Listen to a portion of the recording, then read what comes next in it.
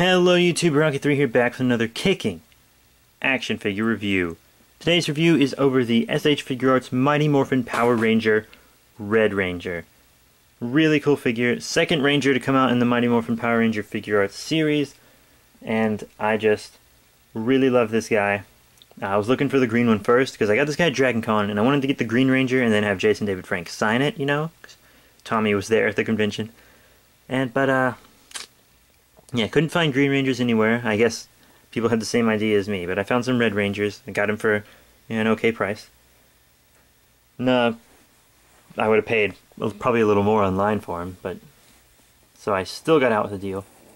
But yeah, he's a really cool figure. Let me show you the box, since this is the second figure we've ever gotten an American release for, before a Japanese release.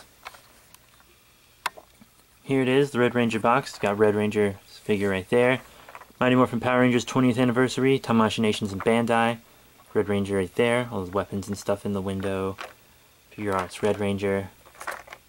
Sides, there's another image of him. And here's the back, several poses and etc. Yeah, really cool figure. Really cool. Now here are all the accessories Red Ranger comes with. I'm not going to show you everything in his hands this time, because like lots of the time with Figurarts I'll have to remove stuff and then attach things to him, like my Ryuki, Kamen Rider Ryuki, but with this guy, you know, everything he just holds in his holding hands, so it's not that big of a deal.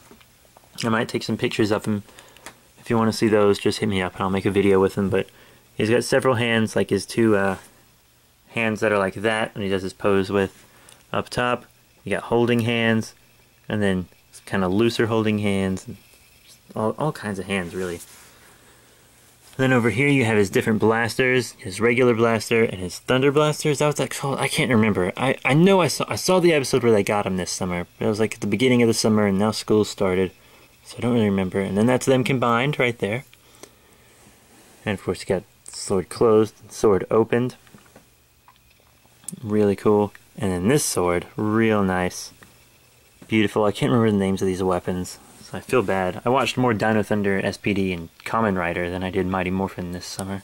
So now we can finally get a good look at the Red Ranger himself.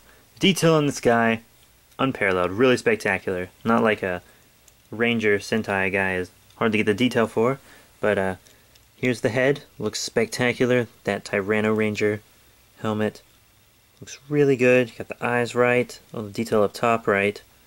The visor, the teeth, the mouth there, looks real good. Nice white neck. Then you have the diamonds here, and they did the shoulders in a way to keep the detail with the diamond, but the articulation, it makes it a little awkward, and you gotta move this back after you articulate him.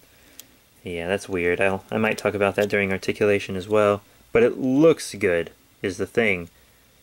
And then back here you got that, I believe that might be for a flight stand.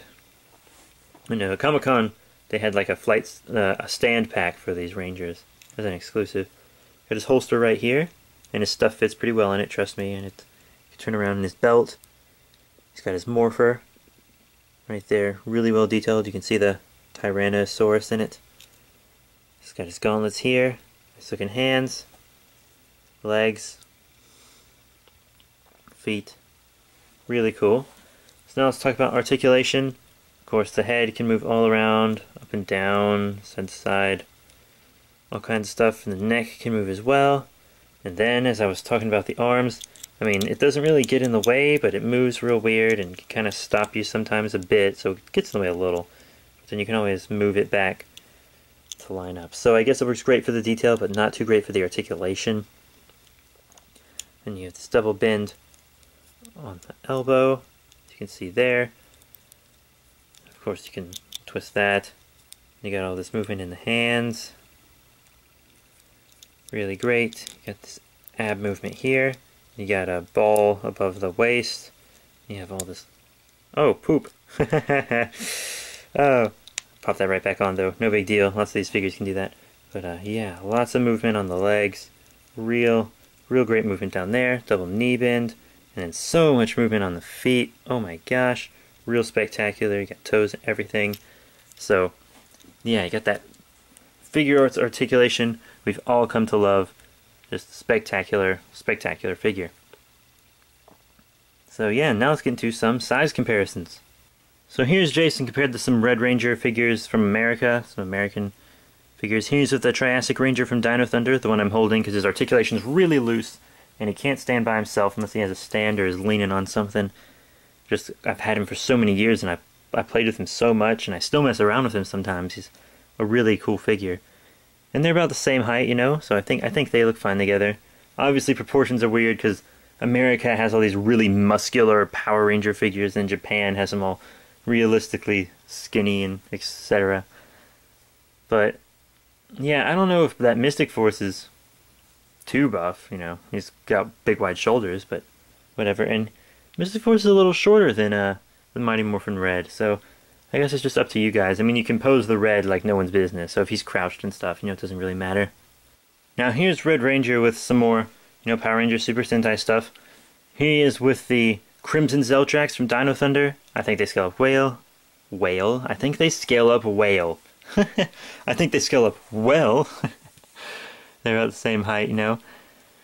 And then there he is with the Super Samurai Red, or Shinken Red, as he is on the box. Yeah, he's another figure art. Most of my figure arts are Kamen Riders, to be honest. And some are monster arts. But sometimes when I stand them next to each other, the Red looks bigger than the Samurai, which he's obviously like bulkier a bit, but you know, now he looks about the same height. I don't know what's up with that. But yeah, so the Red Ranger and the Samurai Ranger here from Mighty Morphin and some Ranger, you know, yeah, I think they scale up well together too. So he's going to scale up well with your other figure arts. That's the only other Sentai figure art I have, because as I said, I have mostly Monster Arts, Ultra Acts, and then Kamen Riders. So, yeah. Sorry that I don't have a lot of Super Sentai stuff to show with him, mostly just Power Rangers, but, you know, that's what he is. He's marketed as a Power Ranger, not as a Super Sentai. And he's a really cool figure. And he scales up well with your other Power Ranger and Super Sentai stuff. Now, here he is with some of my Kamen Rider figures from Figure Arts, which I'm going to show him with because he, the Super Sentai really crosses over with Kamen Rider a lot. And does anyone remember the Mighty Morphin Power Rangers episode where they crossed over with Kamen Rider Black RX? Anyone remember that, when they crossed over with Masked Rider? Yeah, I remember that. Tommy was white then. Yeah. But that was cool. That was really cool. But here's of these guys, and you know, he was about the same height as the Super Sentai figure art I showed earlier, the Shinkenger. And so he's also just a little taller than Kamen Rider Ryuki here, which is a show I just recently watched this past summer. It was really good. And yeah, but I still think he scales up fine, you know. You're mostly going to have these guys posed. I mean, I only have mine standing straight up like this in my display because I don't have really a DTOF or anything, because I'd like them to have their accessories and stuff when they're posed. And then here he is with a Kuga Ultimate form, or Kuga Ultimate Darkness, when you swap his faces out. And I think he scales up probably best with him than any of the other figures I've shown so far, to be honest, because the Kuga Darkness was a bit bigger than the other Kamen Riders, because Kuga just had all this power. I remember that from the decade, I think it was Movie War. Yeah, it was Movie War, because I don't think it was All Riders versus Die Shocker, but it was Movie War, and he was bigger than everyone else. So, yeah, you know what? This MMPR Red Ranger from Figure Arts scales up well with your other figure arts and your Power Ranger figures from years ago. So all in all, what do I think of the SH Figure Arts Mighty Morphin Power Rangers 20th Anniversary Red Ranger?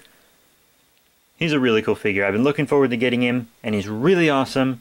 I mean, he's got great articulation, great detail, scales up well enough. There are a few little gripes about him. The shoulders are kind of weird, you know, make articulation a little, you know, aggravating, but the detail, they do improve the detail. It comes with a lot of accessories, really nice. And I feel like one of the reasons he might be a little tiny bit taller than some of the other figure arts is because these joints in the knees and the elbows feel really long. Like, they seem like they're longer than, well, they are definitely longer actually, than on the Super Sentai and the Kamen Rider figures that I have. I mean, they're definitely longer joints, for sure. So he is a little bigger, but not so much that it messes up scaling. I mean, he looks fine with all those figures I showed him with, obviously. But yeah, overall, he is a really cool figure. Sorry I didn't show all the stuff in his hands and etc. as much as I usually do for stuff like that. I'm kind of pressed for time right now, and I don't really have a lot of time to film reviews anymore because I'm going to college and I'm working and all this other stuff. But I'm going to take pictures later when I get the time. So, yeah, I'm definitely going to do that. Just if you guys want to see those, just hit me up and I'll post them somewhere. I'll tell you guys where I post them. Probably on YouTube, I guess. Maybe I can make a video. But yeah, so this Mighty Morphin Red Ranger from Figurarts gets 4 out of 5 stars. I mean, he's really good. Not a perfect figure, but he's a really excellent figure. I really love him. Glad I have him in my collection. I'm going to get this whole team, so I got to pick up green, and then when pink comes out, I got to get her. I got to get white. And then black and yellow and blue, and they're released. I gotta get him. Probably won't get the red of Dragon Shield, but yeah, whatever. So, yeah, that's it, you guys. Remember to rate, comment, and subscribe. Thank you so much for supporting this review. 4 out of 5 stars. And I'll see you all later.